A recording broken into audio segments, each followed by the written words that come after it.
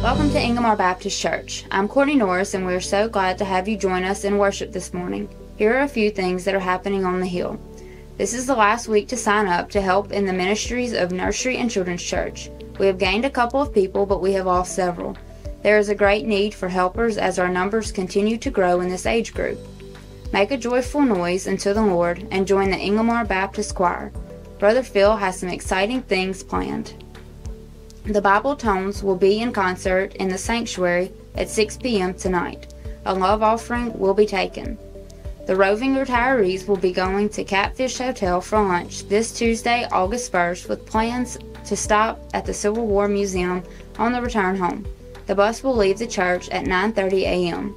Everyone is invited to a Back in the Saddle luncheon immediately following the morning service next Sunday, August 6th.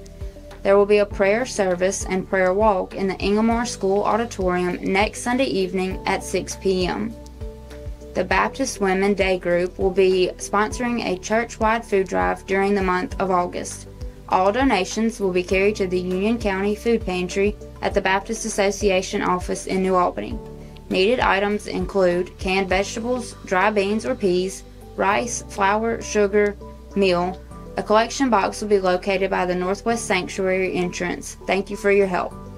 Wednesday night suppers will resume August 9th. That's what's happening on the Hill. Thanks for being here to worship with us.